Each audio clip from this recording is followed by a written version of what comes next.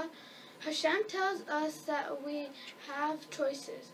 The pasuk says, "Re'eh natati lefanecha hayom."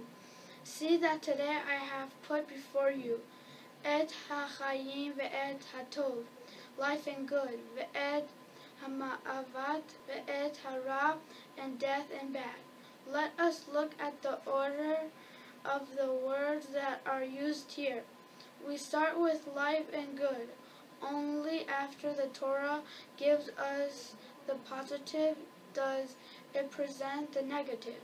We find this through the entire Torah. Each time that the Torah presents two opinions, the positive one is always mentioned first.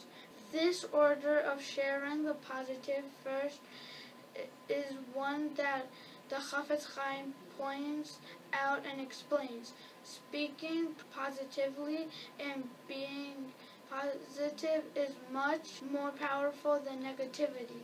He quotes the Midrash that says if one speaks good and positively of other person, the angels will speak good and positively about with him to Hashem. With Rosh Hashanah only days away, we should spend time speaking positively about and to our families, friends, and community, so that Hashem will judge us with positivity. Shabbat Shalom, Shana Tova.